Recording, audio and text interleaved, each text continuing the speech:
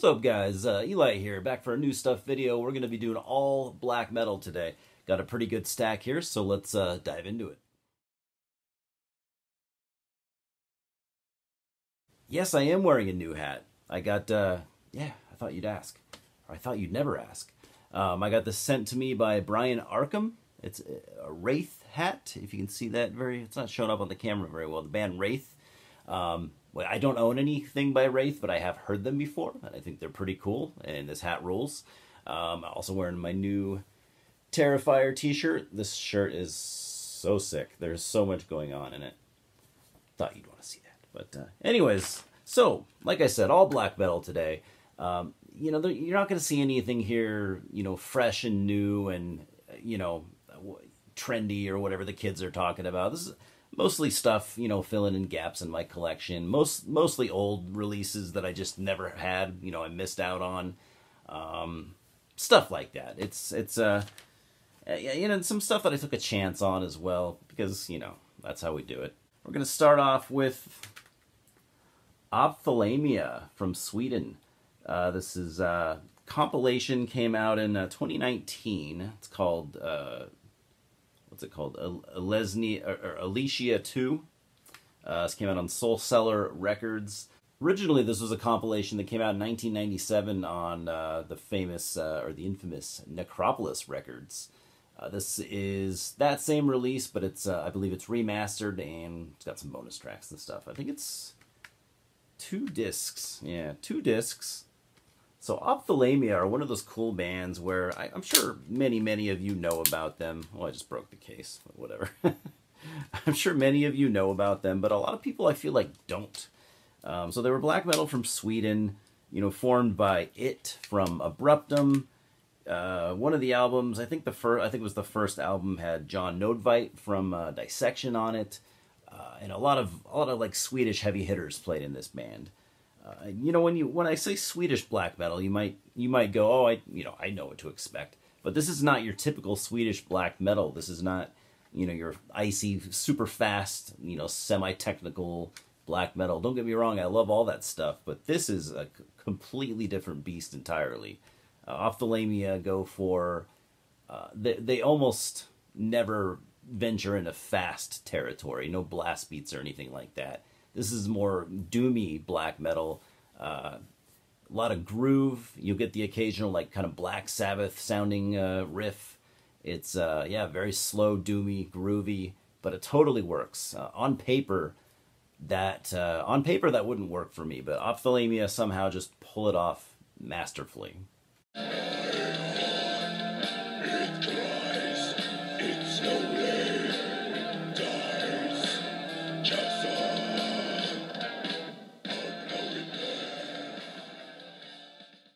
And then we've got Ancient from Norway with their first single. Obviously, I'm not going to try to pronounce that. So originally, this was a single from 1994, but this is kind of a compilation, really. It has that single, which is amazing, but also has the Trolltar EP, and it's got some unreleased tracks. So this came out on Hammerheart Records, which Hammerheart's a good label, Dutch label, but they're also known for just dropping the ball with they just fuck up with artwork and stuff like that. So I just don't understand why it's, you know, it's this, you know, their classic single, but they put the Trolltar artwork on the front. Maybe they couldn't license the other artwork. I'm not sure. And like I said, the Trolltar EP is on here, but it's not. This isn't about the Trolltar EP. So why they use that cover art, I'm not sure. It's weird to me, but it doesn't matter. So Ancient are kind of one of the more underrated of the Norwegian black metal bands.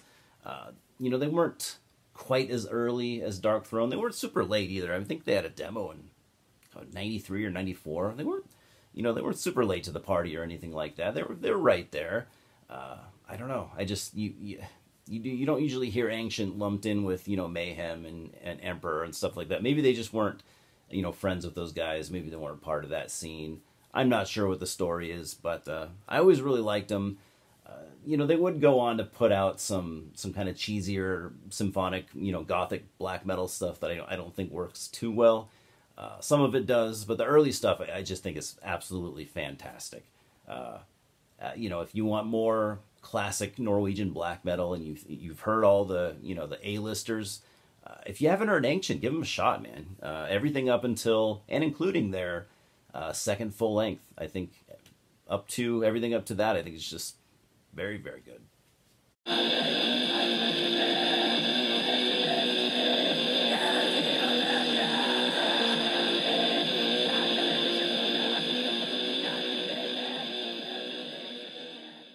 Then we got a couple of releases from another Norwegian black metal band, Gehenna. So this is a single, pretty cool. A single called Deadlights came out in 1998. Yeah, this came out in 1998. This came out on Moonfog Records, which is cool because I collect everything from Moonfog. I'll if I don't already have it, I'll buy it. Did I need a single for that came out on an album that I already have? No, but of course, I love Gehenna. Of course, I was going to buy it. This comes from their kind of like more death metal period. They had a death metal phase. They started off more of a black metal band, occasionally a symphonic black metal band. They went on to push pretty hard into death metal territory. They never went full death metal. It's always more of a black death, but they added a lot of death metal to their sound, and this comes from that period. So comes from on one of those cool. This is what they used to do with singles back in the '90s. For those that weren't there for that, I love them. I love these slim cases. I kind of miss them. I think they should bring them back.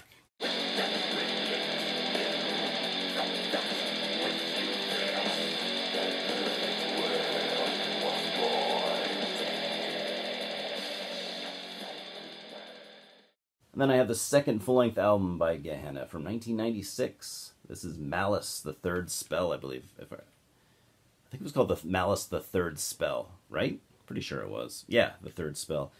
Just says Malice on the front. Never really did like that cover art too much, but whatever.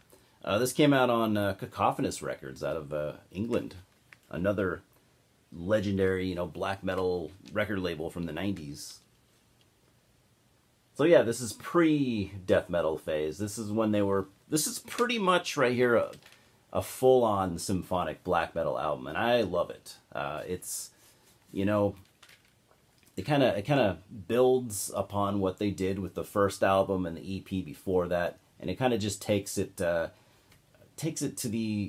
the more symphonic territory. There were symphonic, they had symphonic stuff going on in the previous two releases, but it was more subdued, and this is more, getting into like Dimmu Borgir Emperor style symphonic black metal territory. But I love, I'm a huge symphonic black metal fan, so bands from the 90s playing that style, I will listen to that all day, and Gehenna are one of the best to do it.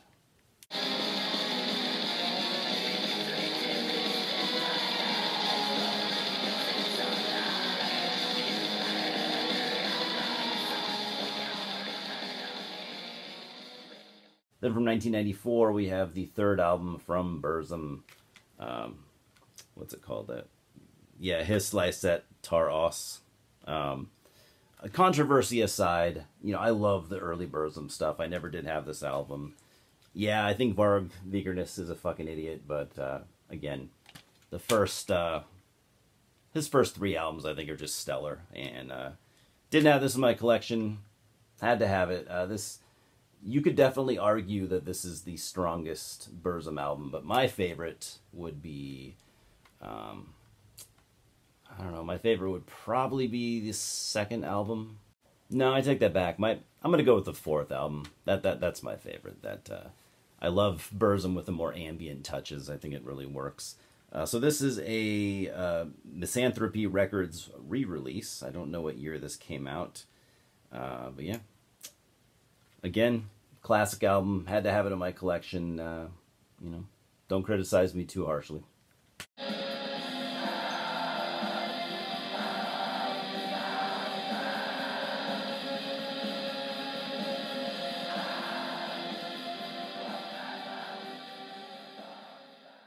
Then from 2003, we get the fifth album from Cradle of Filth.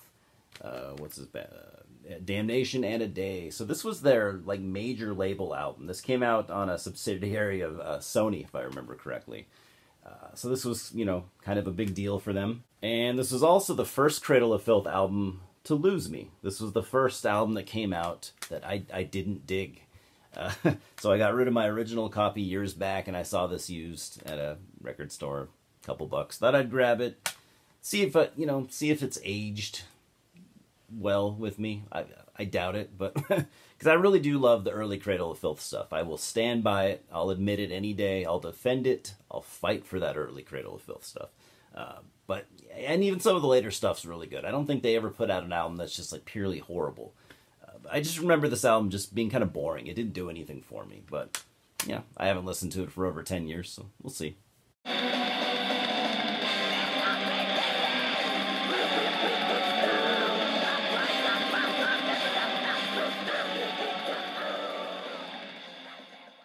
From 1994, we have the debut full-length from Mortuary Drape from Italy, All Witches Dance. This is classic stuff. I never had this in my collection. I have a couple of their early albums. I've always needed this one. This is a repress from... Repress... I'm not sure. I'm pretty sure it's a repress. Yeah, repress from 1998. White and Black record label. Never heard of that. It's not the best. I mean, it sounds fine. The layout kind of sucks.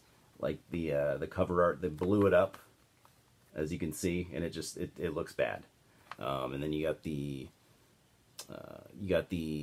logo on the case as a sticker. I hate when they do that as well, because when the case breaks, what are you gonna do? But anyways, all those complaints aside, man, this is a killer album. Now, this is not my favorite Mortuary Drape album, but it is still absolutely fantastic. If you've never heard Mortuary Drape, and you're a black metal fan, obviously you're missing out. If you like stuff like if you like black metal that you know, it's not like the Norwegian stuff or the South American stuff. I'd say it more compares to the Greek stuff for me. That, you know, more warm riffing instead of that cold, icy tremolo stuff. It's more warm riffing with like heavy metal, you know, more heavy metal influenced, you know, but very, very sinister and occult. You know, I'd compare Mortuary Drape to, you know, I'd compare them more to like Rotting Christ than I would to like Dark Throne or anything like that. So, you know, Italy was not like a hotbed of black metal in the 90s. So it's cool that they have, you know, at least a couple of bands that kind of have their own style and you know, puts Italy on the map for 90s black metal.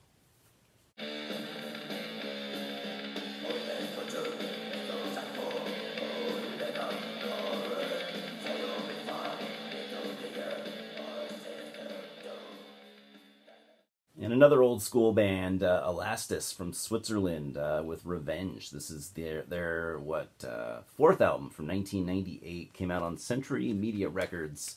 Now, Elastis, they're a very early black metal band. I mean, they're bordering on first wave. They formed in like 1989, if I remember correctly. They had a demo out in 1990.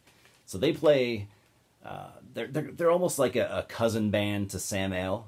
If you like Sam Ale from Switzerland, Elastis sound almost exactly like that. I'm not sure why, but they just do. Maybe not, I don't know. I was going to say maybe not quite as good, but I'd argue that those first couple Elastis records are really good. I think they're pretty much on par with the early Sam Ale stuff. Now, I have not heard this album, but yeah, the early stuff is, again, like Sam Ale. It's kind of that first wavy, like Hellhammer inspired, you know, very primitive, kind of slow, plodding, barbaric black metal. It's good stuff. I'm curious to hear this because I heard later on in their career they went a more like goth metal direction. So I don't know if this is in that phase, but we'll see. Maybe I'll dig it either way.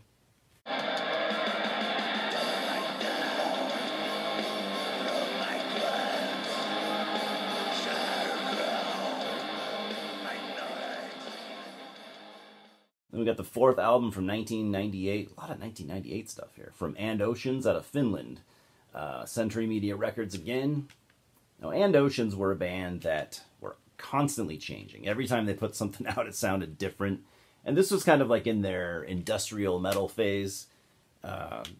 I would still say that there's some black metal here, but it's more industrial than anything. You know, it's very of the time, you know, late 90s when industrial metal was, you know, becoming this huge thing. Clearly, and Oceans were paying attention to that.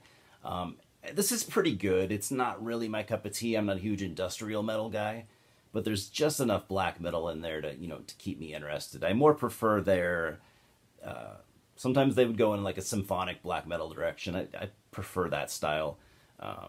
Or they would just play like a weird experimental black metal. They were always doing something different, and I always admired them for that. I don't know. I gave this one listen. It's not bad. It's not bad, but it's not really for me. I'd probably listen to it again. I don't know. Anyone heard this? What do you think?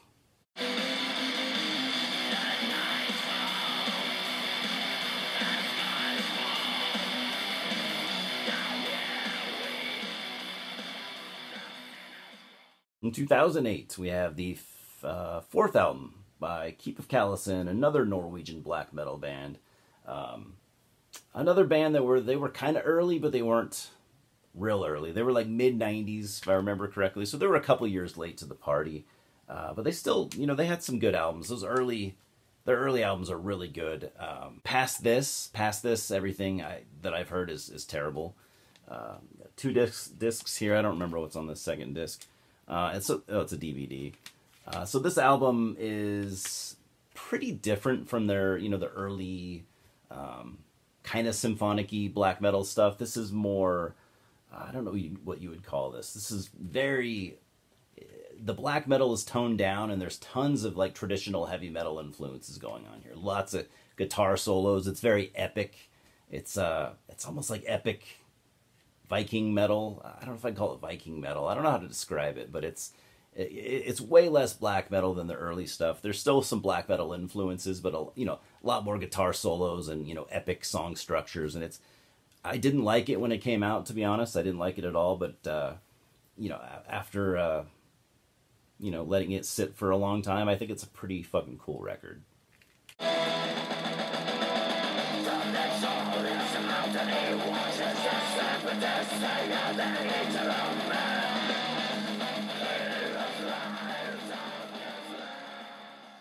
And from this year, we have this re-release of the second album from Behemoth. This was titled Grom, originally released in 1996 on Solisticium Records, which I think, was it a Polish label? I can't remember. It was a European label, put out some pretty cult stuff. So Metal Blade Records have been re-releasing the early Behemoth stuff, and they've been putting them on these digibooks, these really, really nice digibooks. I love these things. And I also love early Behemoth. I don't care about what they're doing nowadays. It bores the shit out of me, but their early stuff, man, is just really good early Polish black metal. 2 discs here. You got the album, and then you got some bonus stuff, of course. Even the CDs look really nice. And yeah, bonus stuff. So this is a great album. This is kind of like a thrashy and at times even kind of pagan-y sounding raw black metal. It's just fantastic. Not my favorite of the early Behemoth stuff, but it's pretty close. I think this is a bit of an underrated, you know, second wave black metal album. You know, people have gotten so tired of Behemoth because with them getting so popular and always just being, they're just always out there in the public eye. You know, they've become these, these like big rock stars, and yeah.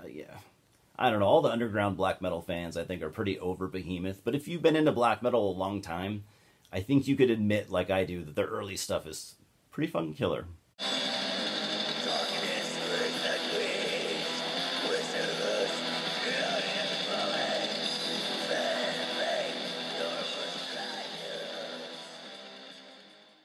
And then we have 2 2023 full-length albums by Graveworm. Start with Morbid Trinity, the 21st full-length album. Haven't listened to this one yet. We got Mark Riddick cover art there. This cover art and the title of the album, I believe, was originally supposed to be for a 3-way split that never happened. So yeah.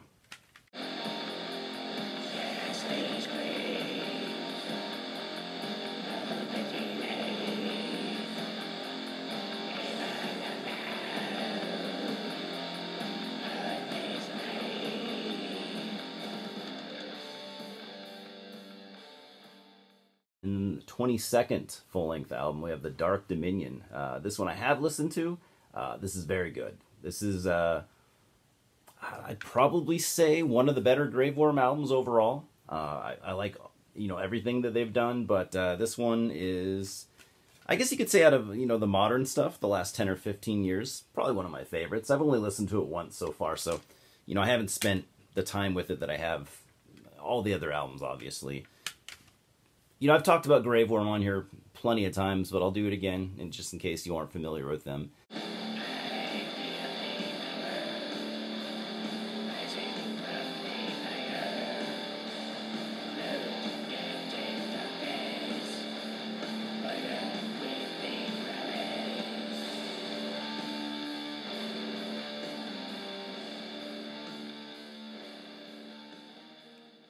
It's pretty much started by one guy.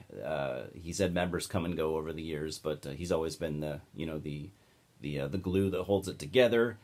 Started in the early '90s, like '92 or something like that, and they just play like this kind of like first wave, like mixing first wave black metal, Celtic Frost and Hellhammer, with some second wave black metal. There's a little bit of that in there. There's a heavy dose of doom. There's a little bit of death metal in there.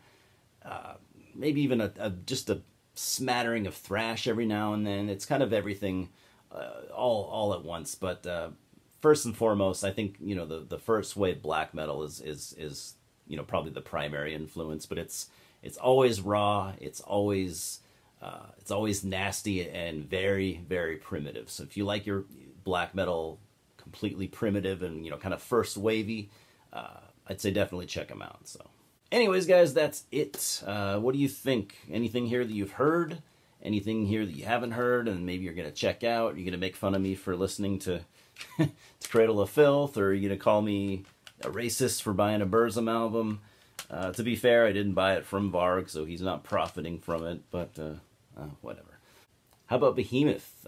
Any old school Behemoth fans out there? I feel like, again, people have gotten so sick of them that like nobody even talks about the early black metal stuff anymore, which is a shame. I think that stuff's great, and I think it deserves people to continue to listen to it. Again, if you're if you're a fan of '90s black metal and you haven't heard the early Behemoth stuff, I think you should at least give it a shot. But that's all I got for now. Look forward to some more cool stuff coming up. I'll be doing a thrash video. Got a little stack of some cool thrash albums, some traditional heavy metal, and some prog metal, and I think some progressive rock too. But most of you guys don't care about that anyways. But as always, I thank you for stopping by, and we'll talk soon. Cheers.